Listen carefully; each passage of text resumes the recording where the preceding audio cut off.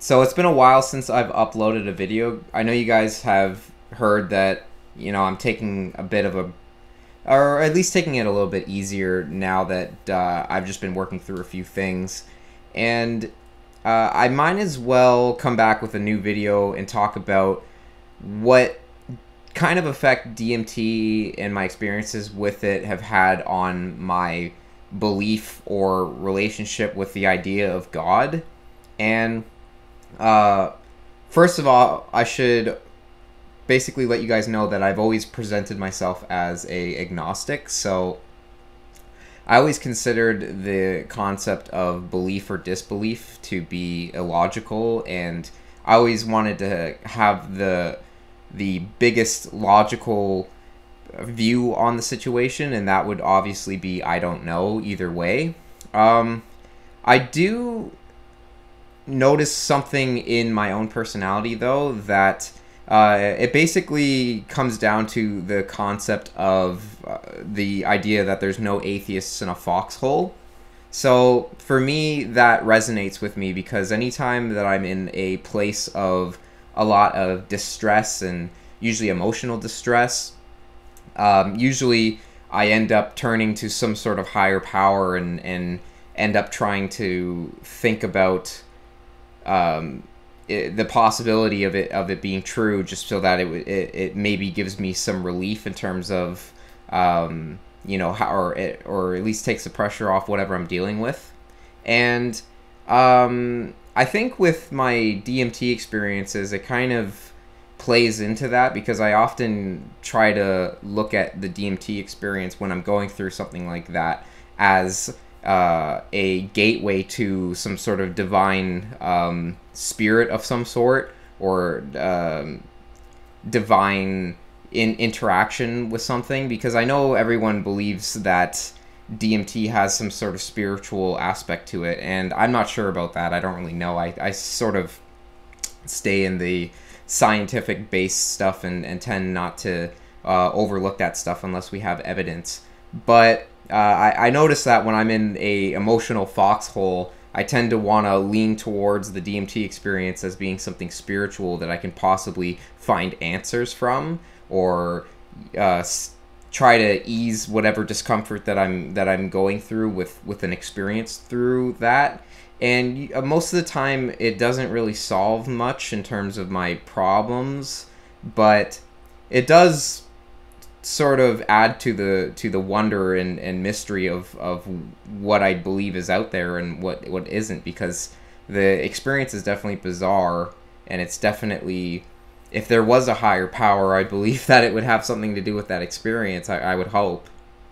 But in terms of it actually being something that is what I would hope it would be, that I'm not too sure about it. I still remain open to that kind of thing.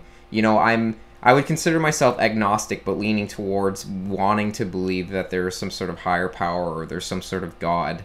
I know that most people in my community, they're kind of shut off to even believing that it would be nice if there was a God. They seem to think that it's good if there was no God, and maybe that's the case. I'm not really too sure about that, but for me, I personally would want there to be a God. I think I would want there to be something that could help people when they're going through pretty high levels of suffering and things like that. And I know that people use the explanation of everyone is suffering and people die all the time, so why isn't God helping them? And I don't really know too much about that.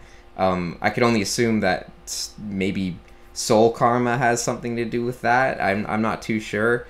But on the other hand, when I find myself praying for things when I'm in a jam, I'm always hoping that my soul karma is somewhat okay, and that whatever is out there, if it's listening, that it might be able to give me some help, I guess. But that's a long shot, definitely. Lately I've definitely been finding myself praying to something, just because you guys know I've been I've been dealing with a few, you know, really difficult situations, I guess, in terms of emotional distress. And you know, it's been taking a while for those kinds of prayers to really, for me to find out if it actually is doing anything. And you know, for me, it's too early to tell, but I mean, you know, it's possible something is listening. I don't really know. I don't really know if, you know, basically my prayers have been for a second chance in something, and for what I can guess, it's possible that that kind of thing might actually be, you know, available to me. It's too premature to tell, but recent things have happened in my life that kind of opened the door for that to be possible. I'm still experiencing a lot of distress because I don't really know if you know, there's uncertainty in this situation, and any sort of uncertainty with my OCD basically causes me a lot of anxiety. So you know, I can look deep within my own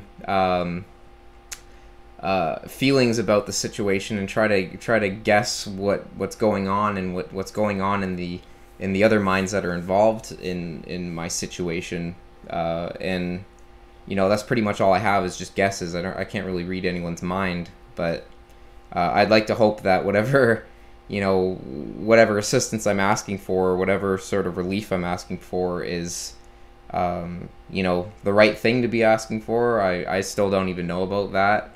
I just need something that could lift kind of the weight off, because I feel like I've been weighted down too much, and that has, in the beginning, it's been giving me more fire to work on things and succeed, but now it's starting to get exhausting for me, and I feel like there's a cool down zone where I desperately kind of want to take place, so that I can you know, take the weight off a little bit and kind of get a rest period going, because I feel like I'm not really in getting a rest yet. And you know, that's been sort of what I end up finding myself praying for, is just some little bit of relief for that. And so far, as I said, it's premature, but it's possible that something, whatever, might have heard that. I don't really know. This is just kind of me shooting the you know, I don't really know if any of this is even coherent or even matters in actual reality. It's just what I've been seeing unfold, and basically what I've been asking for. If the universe listens to you or not, I don't really know. I'm hoping it does. You know, I would love for something out there to be listening to what you really want, and you know, decides whether it's something that is you know, you're deserving of, or if it's not meant for you. I don't really know. But yeah, DMT, it definitely hasn't made me an atheist. You know, it didn't take away any of my belief in certain things, but it's definitely made me a lot more vigilant on what kind of things or ideas I accept as reality. And I'm more open to ideas of some sort of transcendental explanation of reality, but as other experiences have made me want to be very certain of those things, and have it scientifically verified before I believe it. So that's pretty much my ideas about it. And just to end this video, I should let you guys know that what's been going on in my life in terms of career stuff. Well, actually, not more than may. I ended up cold calling a tattoo, like an owner of a tattoo shop that like a friend that I had. She apparently said that she was in contact with him, but it might have been someone else in the shop, because this guy ended up saying, "Oh, I don't even know who this girl is," when I messaged him. And at first he said that, you know, cold calling and doesn't work in terms of getting this kind of stuff or asking for an apprenticeship.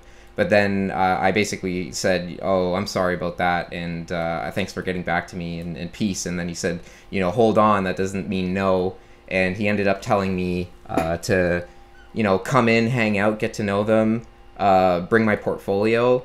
And he said that we would talk about the possibility of a mentorship program, and he ended up saying that he's looking forward to seeing me. So I got another tattoo, and I asked my tattoo artist about this, and he actually knows the guy that I ended up cold calling, and he seems to think that it's an interview of some sort. So yeah, hopefully there's some promise to that. I really want to meet them, and because he seems like a really cool guy, the guy that I messaged. He's really nice, and I definitely want to come down and get to know them. And I told him I'd get some work done too by him, just to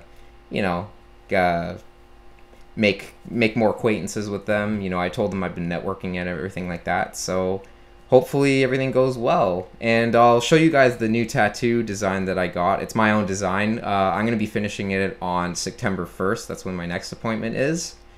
And I will also show you guys one of the finished portraits that I have for my portfolio. It's of Christian Bale from the movie Equilibrium when he shoots the boss at the end. So that's pretty much it. I'll see you guys in the next video. Peace out.